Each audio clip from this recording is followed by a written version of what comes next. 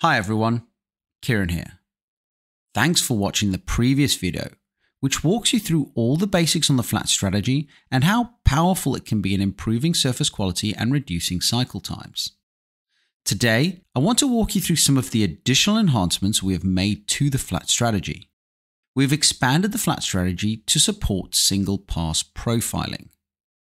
Within the Passes tab, you now not only have pocket and parallel options as before, but you now have the option for profiling as well. With profile selected, the toolpath calculates profile-only passes on areas where steep regions and flat regions meet. Essentially, you get the same benefits as using the 2D contour strategy, but you also get the benefits of the toolpath now being model aware.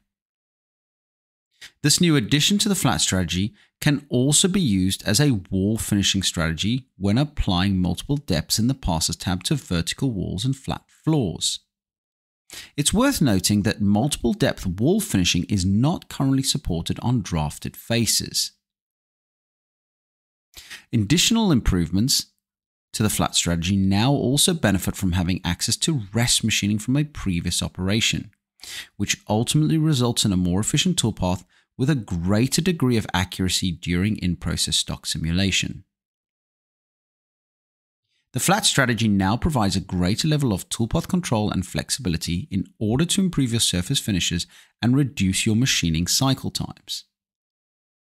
Check out the links in the description below for a lot more information on the flat toolpath, and if you haven't already done so, hit that like button and don't forget to subscribe. From me, cheers.